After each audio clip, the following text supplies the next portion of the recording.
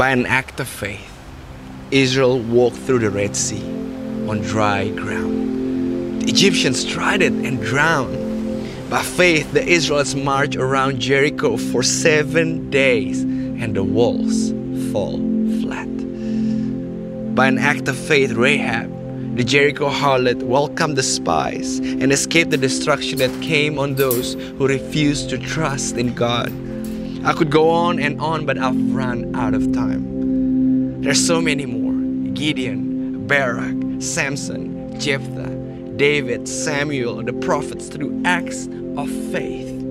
They toppled kingdoms, made justice work, took the promise for themselves. They are protected from lions, fires, and sword thrusts, and turned disadvantage to advantage. Won battles, routed alien armies. Women received their loved ones back from the dead. They were those who, under torture, refused to give in and go free, preferring something better: resurrection. Others braved abuse and whips, and yes, chains and dungeons. We have stories of those who were stoned, sawed in two, murdered in cold blood. Stories of vagrants wandering the earth in animal skins, homeless, friendless, powerless.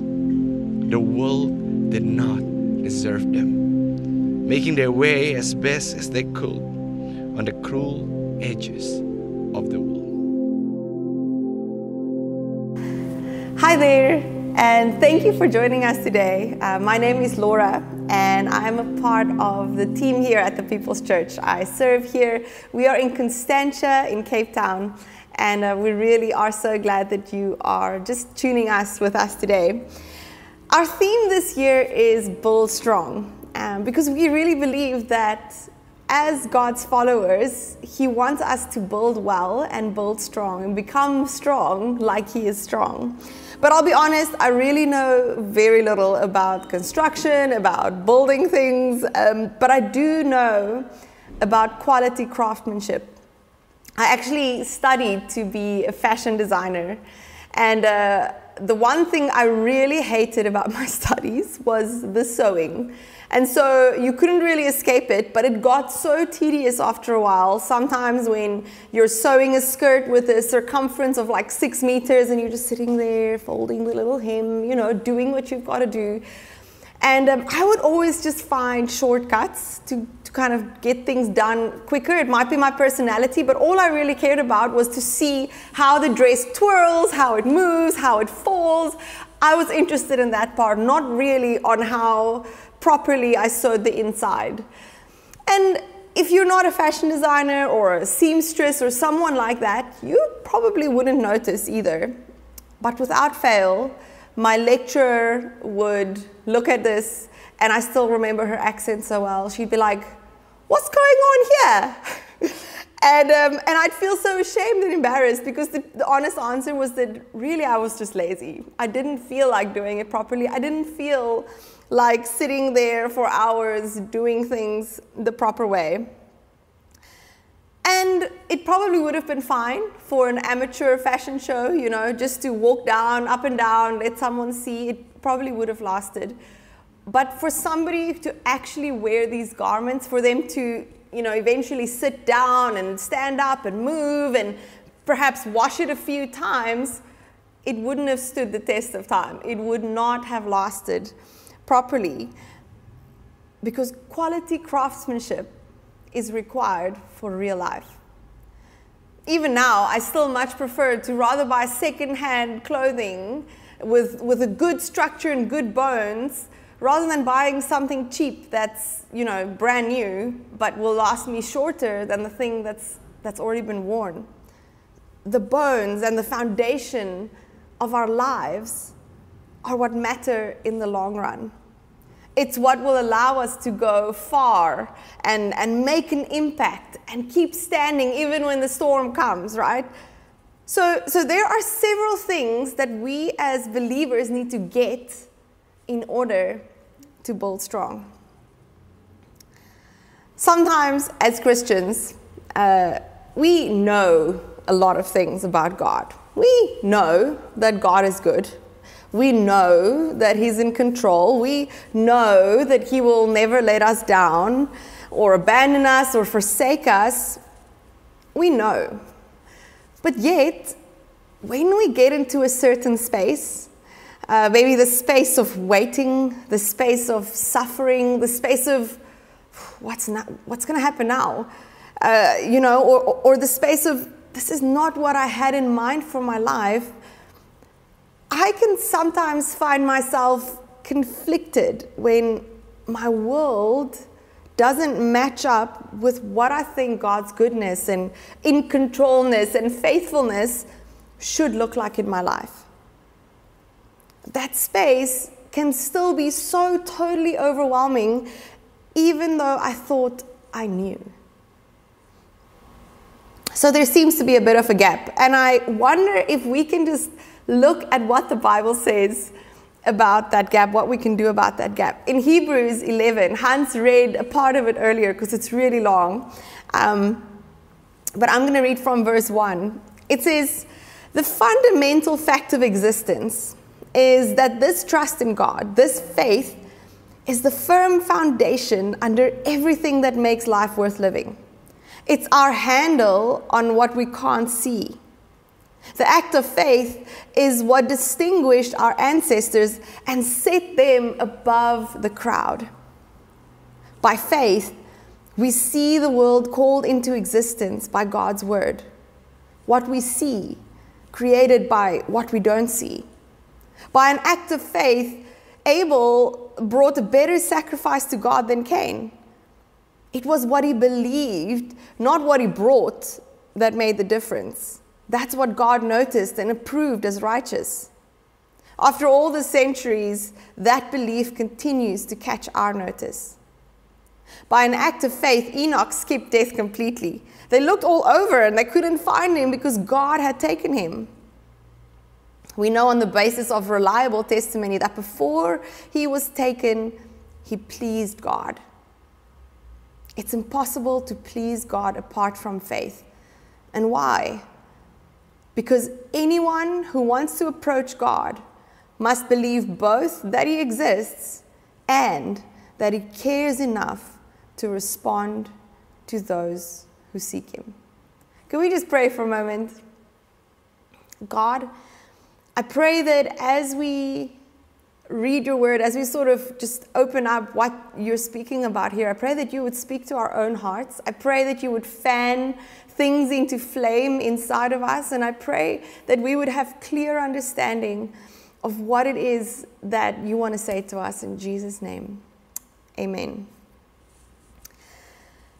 Faith. So we're speaking about faith. I'm sure you gathered. And it's a pretty common word. We often use it even in non-religious circles. You know, you might hope for the best outcome and say, I'm just having faith that it's all going to be fine, you know. Or when someone is stressed out about something, a friend might comfort them to help their perspective turn to a more positive light, and they'll say, you know, just have a little faith. It's going to be fine.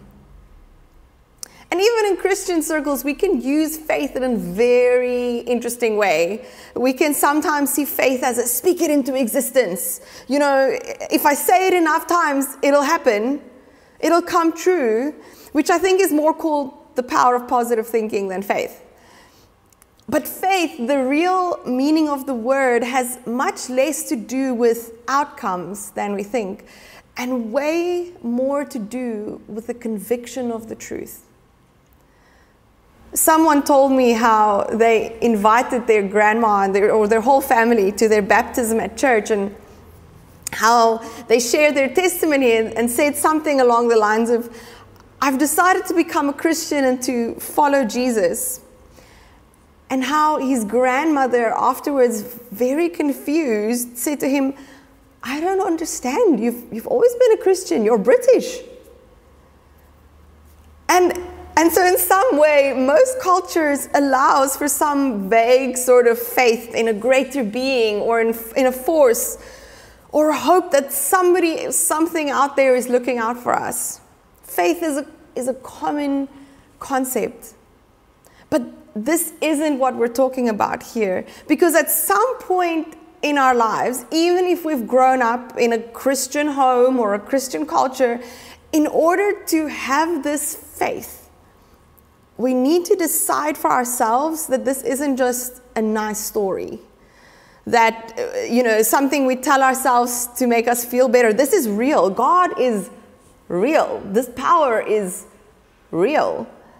We need to get to a point where we can believe the gospel for ourselves. The story about Jesus, where we can say, I believe that he was a real person who lived in a real geographical place, who then died, and who then rose from the dead. I mean, this is a crazy story, but I really believe this, as crazy as it sounds. And if that's true, then probably it means that the whole Bible is true, and that the Bible then holds authority. And there are implications for my life. It means that everything the Bible says about God is true, that he's good and that he's faithful and that he cares, and that one day we're going to meet him face to face. That inner personal persuasion needs to happen within our hearts first. It's the starting point. It's the central point of truth, and that is what anchors us in a spot. And from that spot, we figure out everything else. But one thing is certain. We know it's true. God is real, and he cares for us. Ephesians 4 verse 14 says, then we will no longer be immature like children. We won't be tossed and blown by every wind of new teaching. We will not be influenced when people try to trick us with lies so clever that they sound like the truth.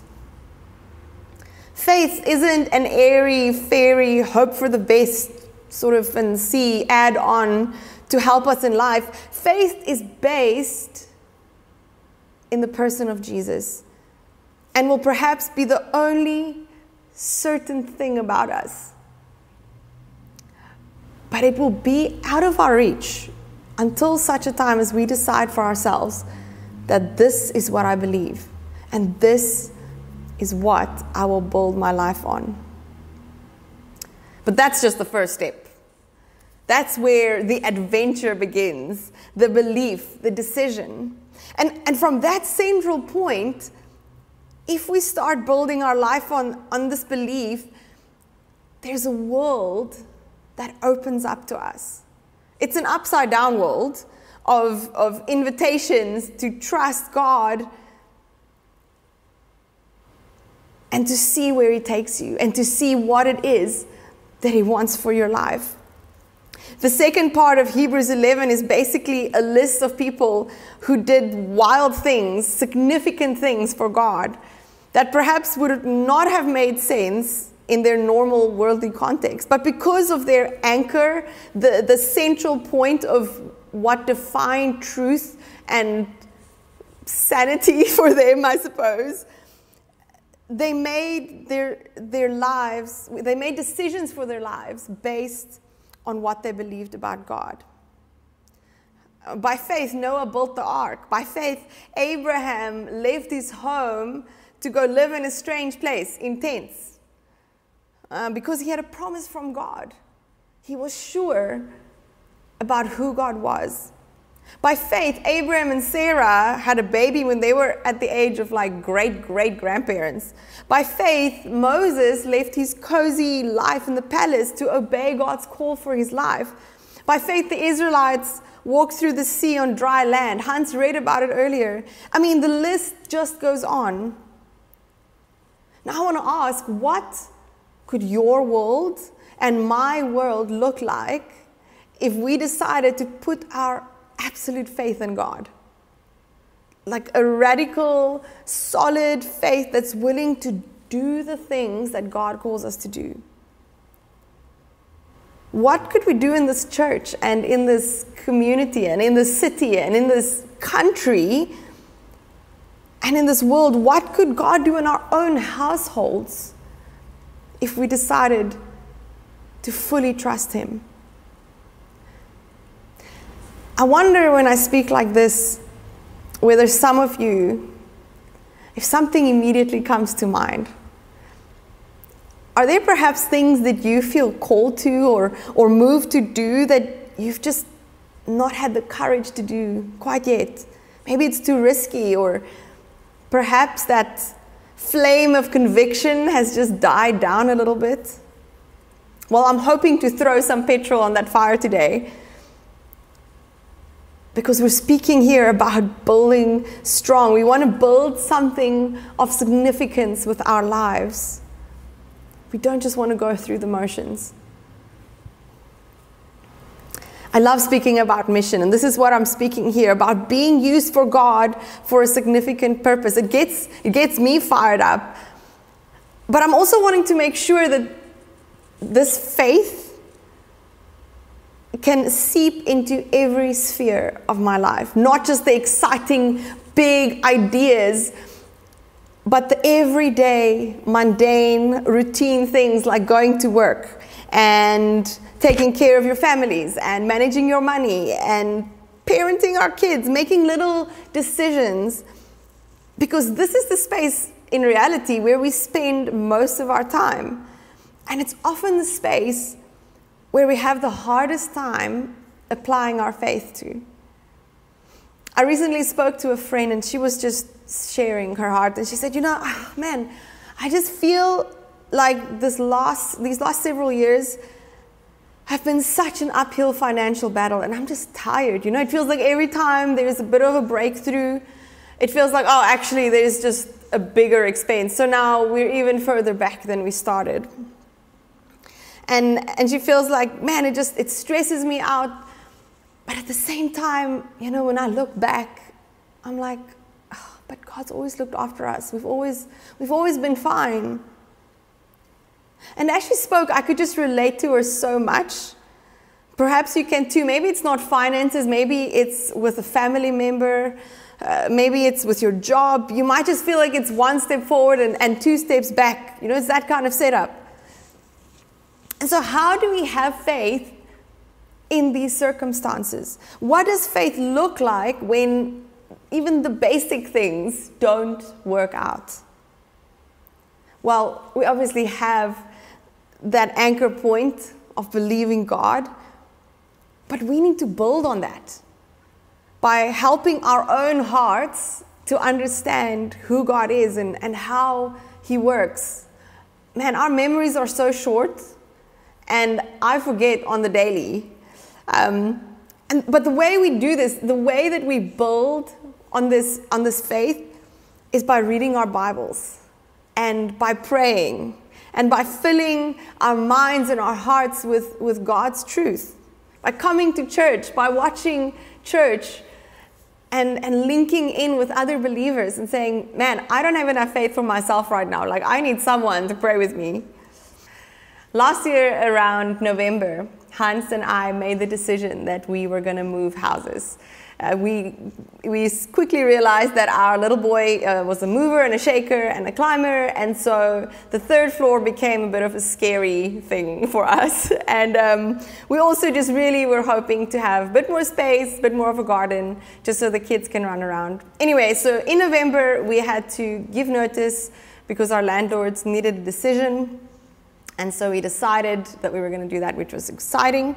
But it quickly became clear that finding a new place within our budget, within our requirements, wasn't as simple as we thought. But we were pretty relaxed until January came, and we thought, oh, yay, we got a place. We applied. It was great.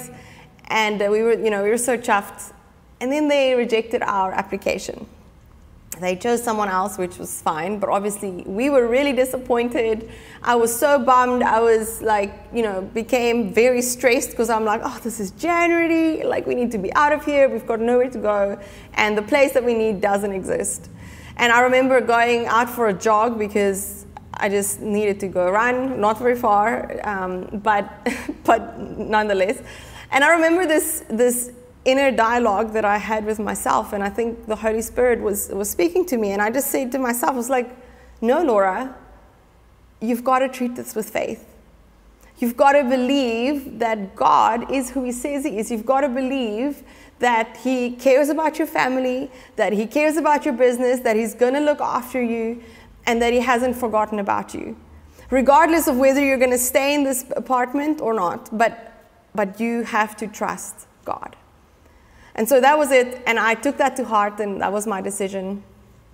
Anyway, we decided that if the 15th of Jan came and we still didn't have a place, we have to contact our current landlords and find out if they'll let us extend our rent, because, you know, we don't have anywhere else to go.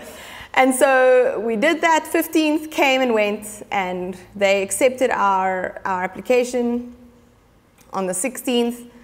And that same day, I got this notification in my email, because Property24 sends me notifications that this house became available.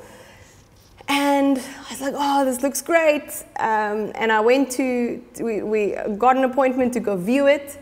The same day, we put in an application, same day we got approved. Like, this all happened really quickly, just after we had put in our extension for our current lease. And then we tried to obviously negotiate things with our people, and everything was fine, and it was great. But there were some other hurdles along the way, some things that stressed us out. And the one evening, Hans and I, you know, we just sat down that week before we had to move, and we said, you know what? We're gonna choose now to trust God, and we're gonna pray, and we're gonna ask God to help us to do this week with joy and with peace and with faith, and may our hearts be set on Him. Because in that moment, we had a massive chunk of deposit that we had to pay, and I didn't have it at all. And we were like, whoa, this is a lot of money. But we prayed, and we just said, God, it's in your hand. The next morning, I woke up to a notification of somebody just transferring a massive chunk into my bank account, just anonymous, just says gift. And this amount was enough to cover this whole missing piece of deposit that we needed, plus something else that had just gone wrong that week that I was like, oh, this is the worst timing. Anyway, and so this is what happened. So we got to pay that deposit. And the other night, I was sitting in our new house that we are in now, which is wonderful, and I was just so grateful, and I was going through my notes, and I went back to a prayer that I prayed quite a while ago. A bit of a cheeky prayer where I was just telling God the things that I would really love in a house. And I said, God, I would love 3 bedrooms if possible. And I would love a garden, you know, a decent sized garden. I would love to be in a security complex if that's possible, just because it's so nice with the kids. And I would like a nice kitchen and some big windows with great lighting. And as I said, quite a cheeky prayer that I prayed. And as I sat going through this list, I realized that every single thing on this list was met by this house that we moved in. And I had forgotten about that prayer. I would have taken any house at that point, let me tell you. But I did nothing to deserve that. My faith didn't speak these good things into existence. A good and a loving and a caring and a generous God provided for us. My faith didn't. My faith is just the response to His faithfulness. My faith is just what keeps me steady in the times where I feel like I'm a bit overwhelmed, like, you know, I can't control the stuff that's going on around me. And the way that we have faith for our everyday lives is just by constantly aligning our hearts with who God is. The way we have faith is by reminding our stressed little minds that God is trustworthy. Even if the stuff that we're seeing around us doesn't make sense, He is trustworthy, and that He is in control, and that He cares for us.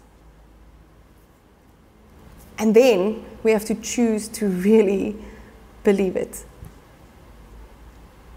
In Exodus, this is how God spoke about Himself: Yahweh, the Lord, the God of compassion and mercy, I'm slow to anger and filled with unfailing love and faithfulness. I can trust a God like this. This is the God that we put our faith in, not in the goals, but in the person of Jesus. And He gave us tools to stay steady.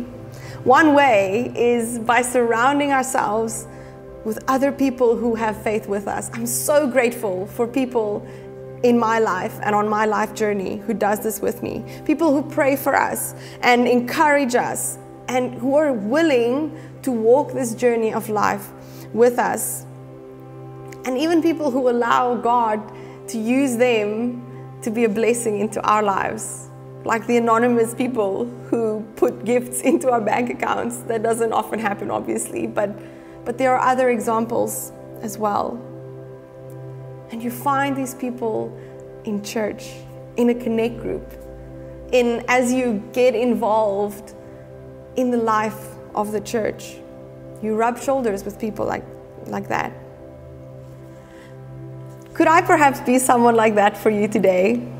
I would love to pray with you, especially if you feel like you've never actually made that decision for yourself, the decision to trust God, to really believe that He is who He says He is, and to let Him be your anchor and your foundation. Or perhaps you're somebody who says, I know, but I want to make a decision to believe what I know.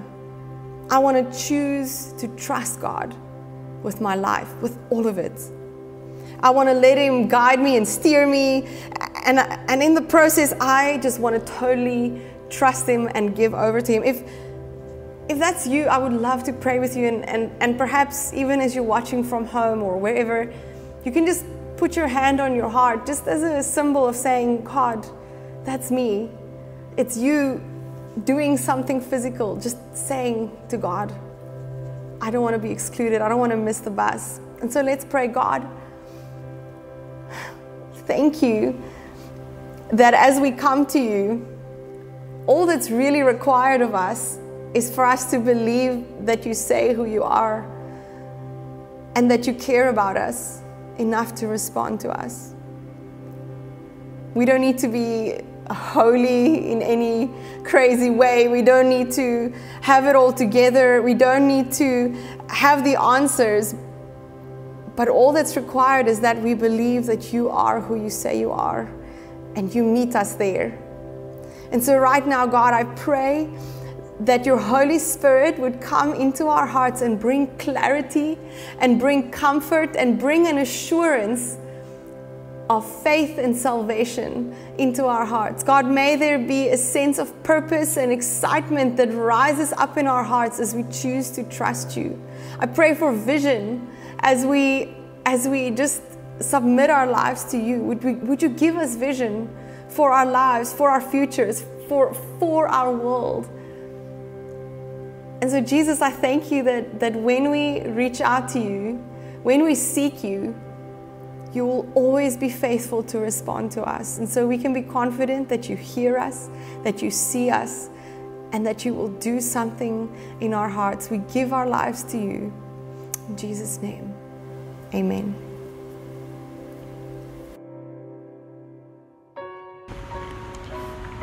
Right now, we'll participate in worship through our giving.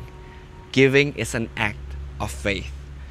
As we give today our money that is so close to our hearts, we're saying to God, God, I have faith in you, not just for my money, but for my life, my whole entire life to be used by God to expand the kingdom in our families, in our workplace, through our local church, in our city, and on our nation. Giving is an act of faith. What are you trusting God for today? Think about it as you give. The giving details are on the screen. The Hello crew will be going around the aisle. If you are in person today with us, there's a card facility as well in the foyer. Thank you for being a generous church that you are.